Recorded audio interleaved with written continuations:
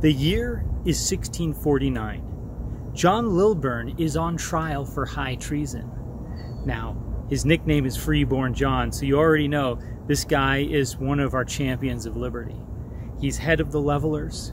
He's a tremendously popular person among all the English. And when he's on trial, he boldly asserts the right that the jury has to decide not only facts, but about the law as well. They can find someone not guilty if they feel that the law is unjust, or it's being unjustly applied in his circumstance. And he makes this bold claim, and it only takes the jury 45 minutes to agree with him. See, the Levelers felt that political power is truly derived from the people.